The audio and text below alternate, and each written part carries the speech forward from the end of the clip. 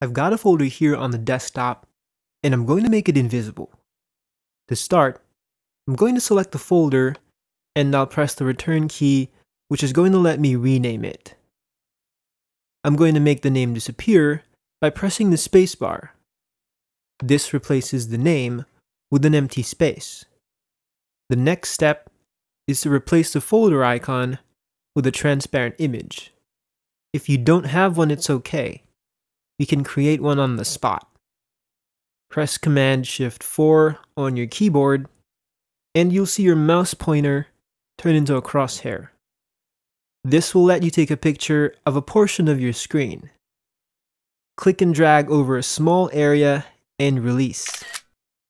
This grabs the area that you just selected and makes an image out of it, which you should see on the desktop. Open the image using the Preview application. Then choose Edit, select All, and press the Delete key on your keyboard to remove the entire selection. We now have an image that is empty and transparent. Choose Edit, select All once again in order to select the transparent area.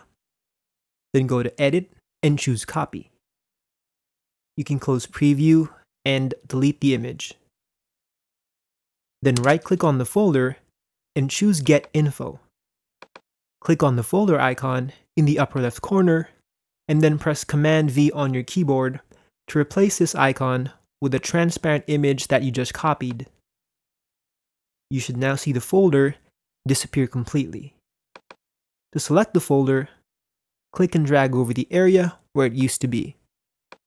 You can press Command-O on your keyboard to open the folder in Finder, or you can press Command-Delete to move it to the trash.